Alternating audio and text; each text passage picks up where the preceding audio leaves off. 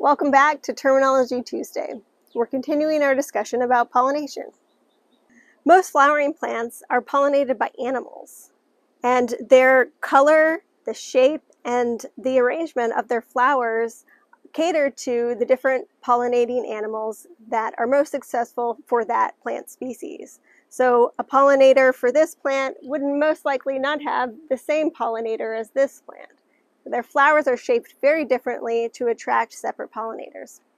But the copious amounts of pollen that is so troublesome to us, gets in our eyes and sinus cavities at this time of year, is not coming from plants with noticeable flowers.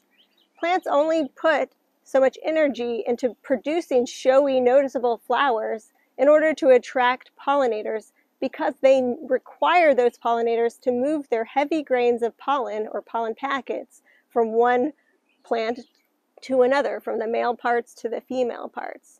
But some plants choose a different method of pollination, foregoing the third party altogether and relying solely on wind.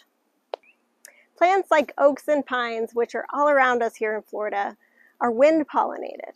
And so they produce copious amounts of pollen in order for that pollen to reach the female parts of the same plant or another individual plant.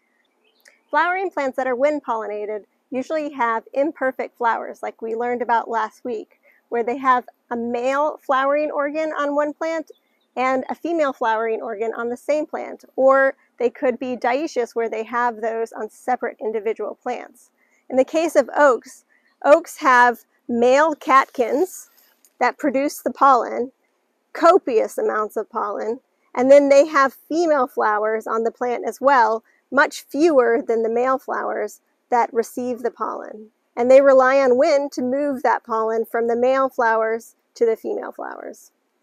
Pine trees also produce copious amounts of pollen at this time of year. And they're also monoecious, meaning they have male and female parts on the same plant, but they're gymnosperms, so they don't produce flowers like we learned about earlier this year.